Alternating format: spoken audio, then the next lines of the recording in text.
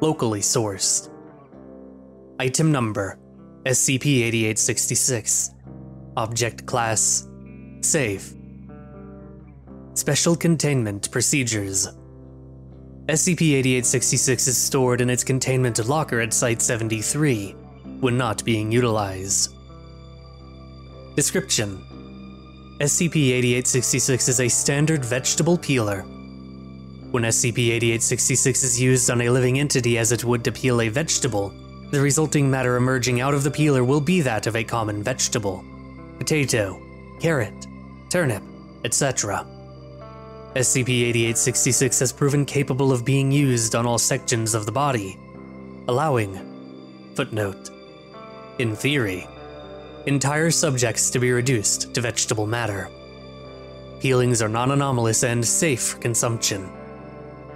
In some cases, the physical nature of subjects exposed to SCP-8866's properties determine the quality of the peelings produced. For example, elderly test subjects will always yield considerably older vegetable skins when compared to young adults, whilst still being edible. Addendum: SCP-8866 was found in the possession of Ms. Janice Baxter, a local homeless person residing in New York, United States. 3 years prior, Ms. Baxter ran a soup kitchen specializing in vegetarian/vegan menu options.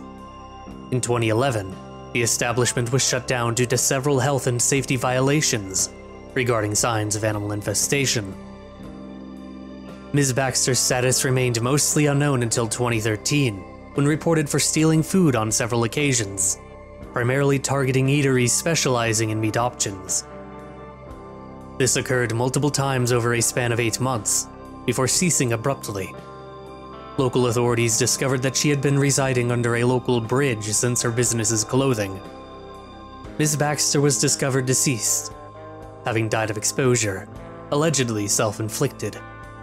Foundation interference was approved following reports of rats in the area, featuring partly vegetative biology.